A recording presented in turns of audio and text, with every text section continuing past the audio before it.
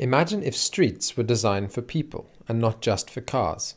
Before we left Cape Town, MoJo Velo joined the bike bus to Open Streets Mitchell's Plain to find out how the people of Cape Town are bridging social divides by reclaiming their streets. Okay, so we're at Mitchell's Plain today for Open Streets. It is absolutely amazing. The roads have just shut down and already people are out. They're coming from everywhere.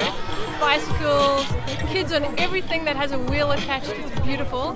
There's chalk, some guys doing some skip ropes, really fantastic traditional games.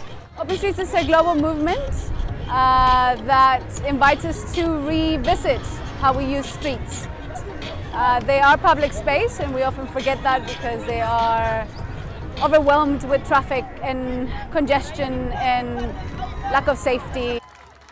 So Open Streets is about shutting down traffic for a number of hours and inviting people to use that space differently.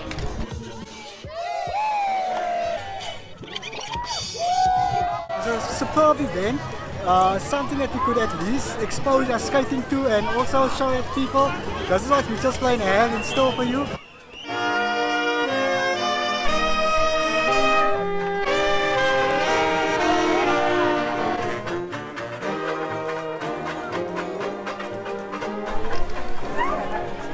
At every single Open Streets, the one success factor is that people find this as a very unique way of interacting with others.